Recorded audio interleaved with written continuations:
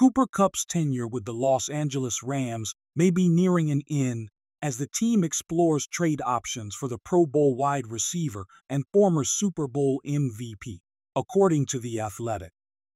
The Rams are reportedly in discussions with multiple teams, seeking a second-round pick in exchange for Kupp. They are also willing to absorb some of his salary this season to facilitate a deal.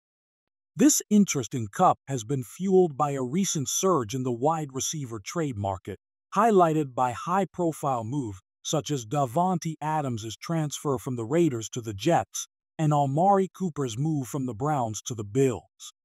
As a result, the Rams have been receiving inquiries about Kupp's availability, especially with the trade deadline looming on November 5.